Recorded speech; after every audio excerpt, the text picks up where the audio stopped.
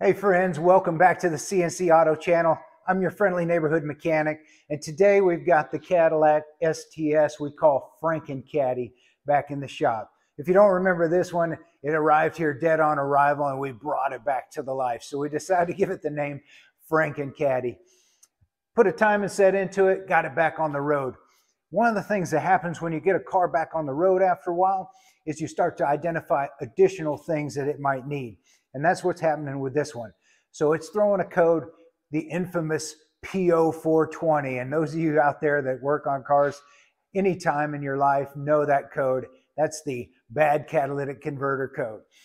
Sometimes it's not the catalytic converters, but in this case, it actually is. So I thought I'd bring you guys along as we swap out the catalytic converters on this 2007 Cadillac.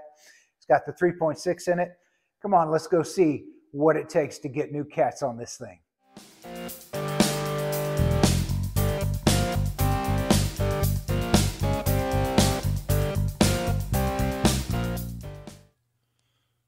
Here we are up underneath the car, and this will be the passenger side catalytic converter that we actually need to get out of here. And you may be able to see up in there, but we've got a couple of studs screwed into it from above, so we're going to have to come at this one from above, no doubt. But there's also this heat shield on it that we need to get out of the way. So it looks like it's held on by a few 10mm bolts. And then we'll also have to remove that oxygen sensor and a bunch of cobwebs.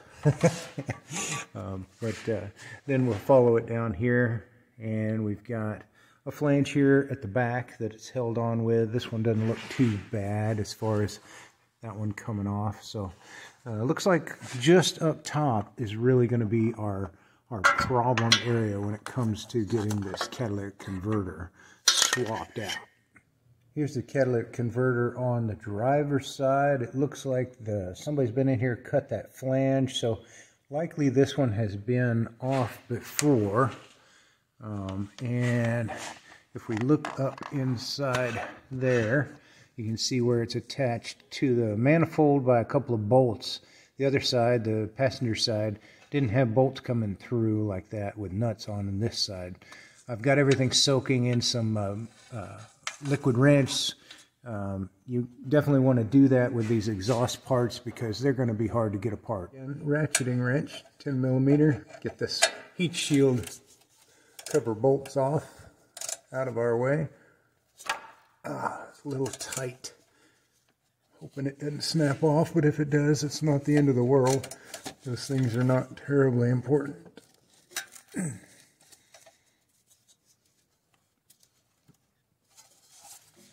Really tight. Maybe just snap off here in a minute. Let's see.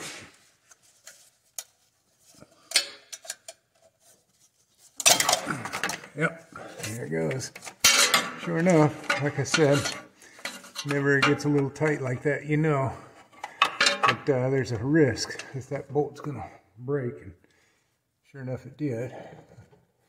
Still in my wrench here, but as you can see, that's that 10mm that was holding that heat shroud on.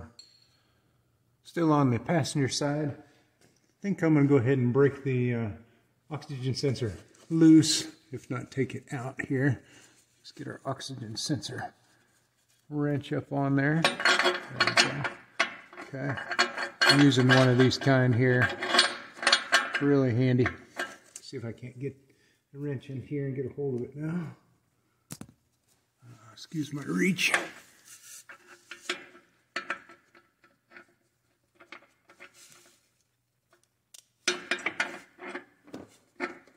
Okay. I think I got it in there now. Let's see if we can't break it loose, or if it's just going to be a bear. Let you guys see. There it goes. That wasn't too bad. Luckily, it wasn't seized in there too bad. And good thing with these oxygen sensors is once you break them loose, a lot of times they'll be really easy to twist out.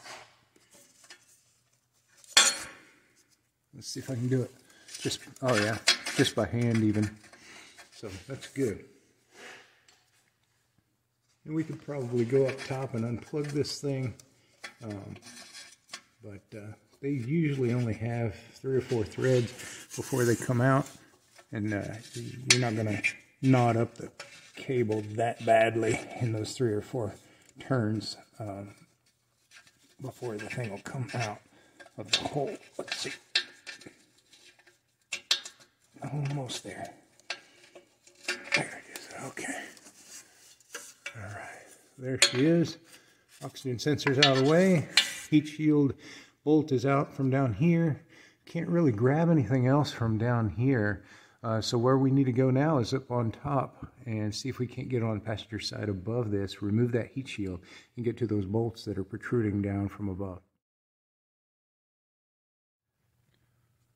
Like I mentioned before, this is the driver's side catalytic converter to exhaust manifold mount, and you can see up here also we've got our oxygen sensor, and so I'm going to try and remove those nuts from down here. This has been replaced. I can't tell, can't see underneath the heat shroud whether or not there's a stud in there or another nut on the other side or whatever. We may find that as we start to loosen the nut from this side that the bolt itself may just start spinning. So we may have to get up top, but we'll see. We'll see what they put in there last time.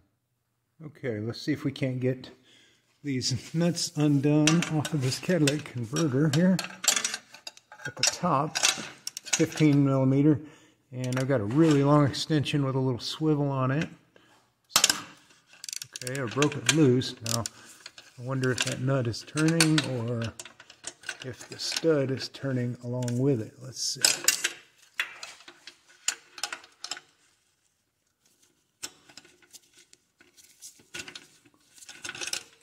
It seems like the nut's coming down, so that's good. Let's try this other one.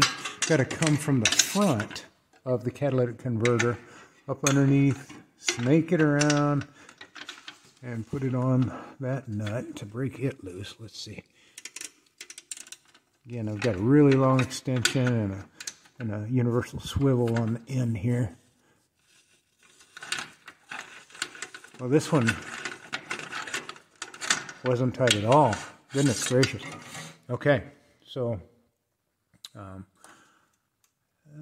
let's see if I can get the light in here a little better so you can see. But yeah, we were able to break that upper nut loose, and that lower nut down there, it wasn't even tight at all. So the guy that put this on last time obviously had a bear of a time with those. Before we take those out of there, we're going to go ahead and break loose this oxygen sensor. Hey guys, I'm going to take just a quick break here. Remind you, if you haven't done so already, please hit that like and that subscribe button. It really helps the channel to reach a greater audience. I hope you guys are appreciating our content. Now let's get back to it. All right, so we need to get to the top of our exhaust manifold, so let's get these covers out of our way.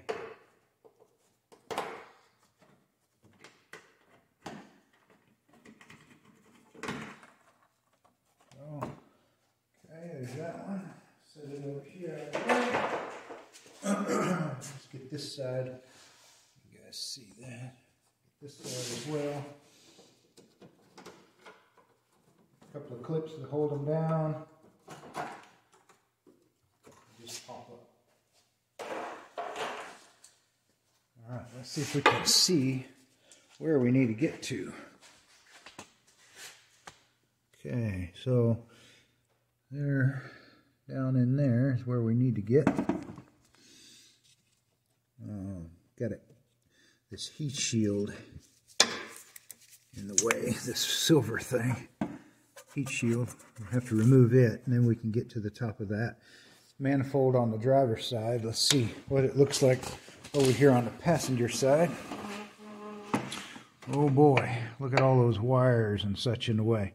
So maybe a little bit more onerous trying to get to it on this side, but we'll figure that out here. Over here on the driver's side, we've got a couple of things we need to remove to get to the top of the exhaust manifold. First off is going to be this silver heat shield here that I'm touching with my finger, and then also we've got a wiring harness right here that's held on with a bracket right there. There's a bolt. Let me see if I can shine the light there. Let me point at it here. Held on by this bolt right there. It's a 15 millimeter holding that wiring harness in place. So I've got a ratcheting wrench here we can put on that 15 and break it loose and start to back it out. Once it's broke loose, you can probably turn it by hand, just enough to get this wiring harness out of the way so that we can remove that heat shield. Okay, so we've removed the 15 millimeter that holds the bracket that this wiring harness is attached to, and now we can tuck that back out of the way, just sort of down there a little bit. You can really see now the 10 millimeter bolt there at the top. Put you in focus. There we go. So we'll go ahead and remove that too. Got a long extension with a swivel on it. Again, 10 millimeter. No problem there. Let's go ahead and switch over to our handy little electric ratchet. Makes things a little faster. There we go. Nice. Okay. And there's one more.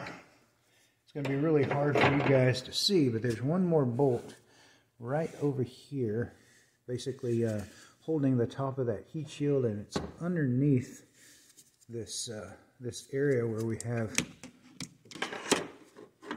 our dipstick tube, and then the connector there for one of the sensors. Basically, I have this extension attached to that last mounting bolt for the heat shield, and like I said, it's up underneath here, underneath this sensor. Okay, now that the bolts are out of the way that are holding this heat shield in place, we can just grab hold of the top of it here and just pull it down, and it'll just kind of fall out of the way. And now we can really see the bolts here at the top holding the exhaust manifold to the catalytic converter down below. Now notice that it's loose already, because remember we took the nuts off down below, and so now we can see that they're bolts. Again, this has been messed with before. Somebody put bolts here. I don't think that's originally what it came with, but this is how you get to the top end of the driver's side exhaust manifold so that you can undo whatever is necessary on your vehicle.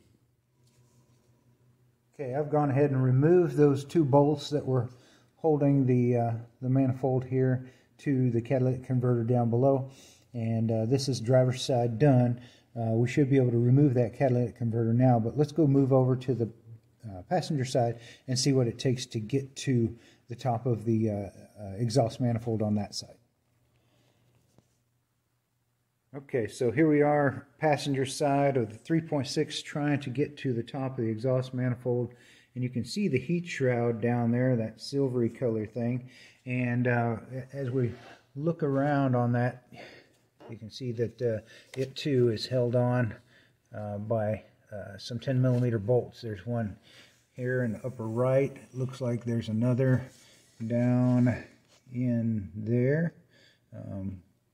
So at least two 10 millimeter bolts holding it on. Let's go ahead and remove those and see what is next. So with a really long extension and a swivel, I was able to get that 10 millimeter socket onto one of the mounting bolts for this passenger side heat shroud, and so let's get that out of there. Also, to get that second mounting bolt, again the long extension with a swivel, we're able to get down in here. See if I can zoom in just a hair and put that 10 millimeter on that bolt as well. So let's get it out of the way. Now that the two bolts that hold that heat shroud are off, let's see if we can't push that heat shroud out of the way and gain access to the top of the manifold bolts. Oh, there it goes. Okay. So the heat shroud fell down out of the way. Now we just need to see if we can see the exhaust manifold bolts. Let me see if I can see those. So this side, of course, has got so much going on. It's going to be a little bit hard to tell. But if you look and peek down through right there, you'll see one of the bolts that's at the top of the catalytic converter, holding it to the exhaust manifold on passenger side. The other bolt we can see over here from this angle. So there's the other bolt. They're both 15 mil, so we're going to put our long extension and swivel on those and see if we can't break them loose. Okay, to show you guys just how we're going to snake down through there, we got this long extension and a swivel on the end. Let me see if I can show you. There you go, down in there. Got a swivel on the end and extended deep well, 15 millimeter, because the stud sticks up just a little bit. And I think this side looks pretty factory, so this is probably how you would have to do it on your stock STS. And to get on the other manifold bolt back there, same thing. I've got this long extension going down and getting on top of that bolt, 15 millimeter. Okay, so we've got all of the bolts that we could get to from above that hold the manifold to the catalytic converters, both the passenger and the driver's side. So now we're going to go down below and see if that has freed us up so that we can remove the old ones and put in the new ones.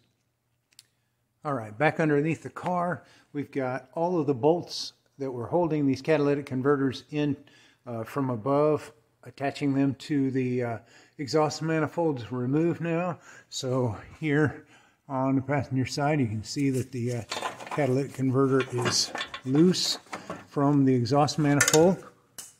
And also over here on the driver's side, similarly, they're loose. So we're going to try and remove them now. I'm going to start with the driver's side one since I already have it disconnected from the tailpipe here. So I'll pull the tailpipe back just a hair and rotate this. Okay, there it is. That wasn't so bad now, was it? All right, we've got a bit of a heat shield here. Okay, looks like that's integrated. It's also part of the seal that goes here between the cat and the manifold. So we'll have to reuse that as well.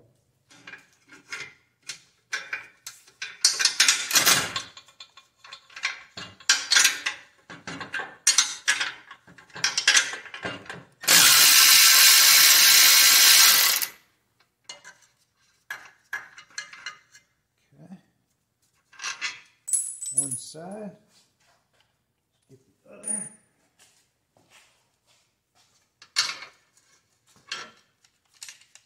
Already loose too.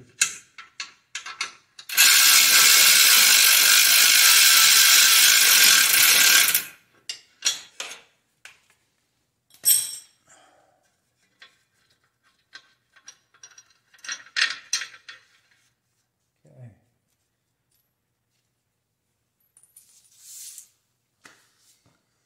See if we can get this thing out here now.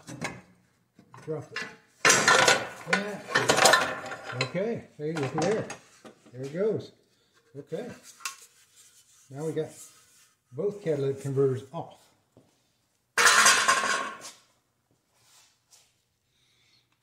Come look up in here now what we've got as far as space. See the heat shroud, it's just kind of falling down and out of the way. We'll go ahead and leave that here so it's easier to put back in place. All right, and on the driver's side over here, similarly, heat shroud has just sort of fallen to the side. Got a nice big open area here for the new one to go in. So now that we've got the old catalytic converters out, we can compare them to our replacements.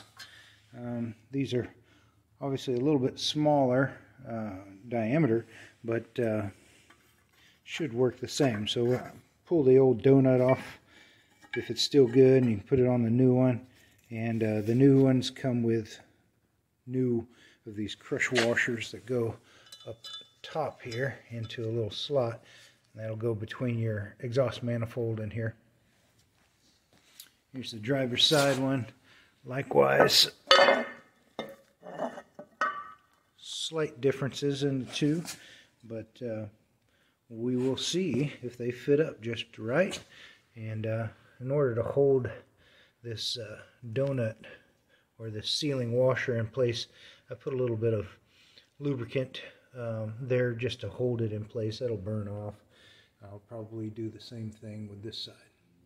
Okay, so here we are on the passenger side, and I found that putting the catalytic converter up in place and then starting one of the bolts by hand from down below here was the easiest way to get it to sort of start remaining where it should be. So just a quick tip for you guys. Again, passenger side catalytic converter, got the new one up in place, and I was able to get my hand up in here and start both of the bolts coming in from the top, but start them from being underneath the vehicle. So I'll go up top to tighten them with the extension. I just wanted to show you that I was able to bolt it in place, at least from down here below. And that will save you some time and effort, I hope. So on the driver's side here, we were able to slip that thing back up into place and get it to stab into the exhaust manifold with the studs and the heat shroud in place. And just to hold it there, I can't really reach up there and put a nut or anything on the other side quite yet. So I've just kind of got it wedged here against the exhaust, which is going to hold it in place until I can get up top there and put a nut on top of that stud. Back up on top now, this is the driver's side, and we can see those studs sticking up from the new catalytic converter down below. And so I think I can reach down in here with my hand and get these nuts started on those studs. So let me do that here and I'll show you. So sure enough, on the driver's side, I was able to reach just down right in here and get those nuts started on the studs. So now we can switch over to our long extension on the ratchet like this. Get that down in there on it and tighten her up. Okay, now those bolts that hold the exhaust manifold to the new catalytic converter are in place. It's time to put our heat shroud back over the exhaust manifold. So you can see the heat shroud is still sort of slid down out of the way down there. So I'm going to slide it back into place and get one of the 10mm bolts started. So there we go, just like that. We were able to slide that back up into place from where we had it just hanging down below. And I put this one 10mm bolt in it, as we learned from our friends that have experienced this before, that one will hold it just fine for the lifetime of the vehicle. So no need to try to fight with all the others. One will hold this thing in place. Now it's time for us to put our little wiring harness bracket back in place, and we'll be done on this side. Okay, so we got the wiring harness back in place. This bracket is held on right here by this 15mm bolt. I was able to get it started by hand and then snug it up with a wrench. All right, so driver's side up top, we're done. Let's go to the passenger side now. All right, so as I mentioned down below, on the passenger side here, we were able to start those bolts into the exhaust manifold. You can see one right through there. We were able to start those bolts from down below with our hand.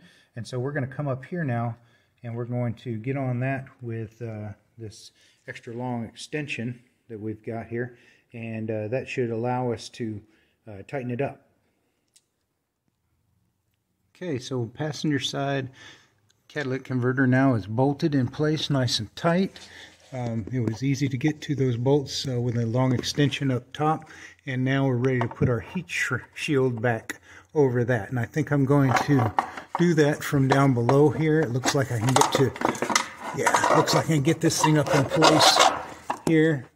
Okay, for passenger side heat shield, I was able to get it attached from down below. It would have been super easy if I hadn't had this bolt break off on me, because I could have just held it on with that bolt and then gone up top. But I was able to reach my hand up in here on top and get that bolt started, and I'll do the other one from above. Okay, so not wanting to skip any steps, I want to show you guys the heat shroud on the passenger side. I was able to get my hand down in here and get this top bolt started from above. And remember, I was able to reach down and get that bolt down there started from below. So I'm going to go ahead and get on those with an extension here and tighten them up. Okay, I got my long extension, swivel, 10 millimeter down here. Tight. Okay, get this out and go on and put it on the next one. Back here. See if I can do this one-handed. There we go. Okay. See if you can see. There we go. Down in there now. Tight. Okay. Heat shroud is on. So with the heat shroud on, both the passenger and the driver's side tightened in place, everything up top here is done. So let's go back under the car and finish up connecting our new catalytic converters to our exhaust. All right, here we are on the driver's side. We've got the heat shrouds all in place. Everything's tightened up from above. The only thing left is we need to reinstall our oxygen sensor. And while I'm thinking about it, do the next guy a solid and put a little bit of anti-seize on the threads of this thing so that it'll come out easier, not seize itself into place. That next guy might be you, and you'll appreciate doing it for yourself. Okay, so now that we got the oxygen sensors tightened up, it's time to mate the catalytic converter to our exhaust system. So we're going to get on these 15 millimeter nuts and see if we can't tighten them up a little bit. I want to tighten up just a little bit each side at a time. That way it kind of pulls in nice and even. You want to make sure that this donut is seating inside of the flare of the exhaust system correctly. Back here and tighten this side up again. Okay. This side. All right. Yeah. Now we can finish this up by hand. The electric ratchet doesn't have enough torque, but we got her together on this side. So guys, I hope you got a lot out of this. Learning how to do the catalytic converters on this 2007 Cadillac STS. Wasn't too bad, but you got to do some things from above, you got to do some things from below. And as with any exhaust work, there's going to be some rusty and some difficult bolts to get to, but just, you know, be diligent and you can do it. It's not that bad. If you guys haven't done so already, please like and subscribe and check out our other videos for more helpful tips and tricks on this car and many others. Y'all have a wonderful day. God bless.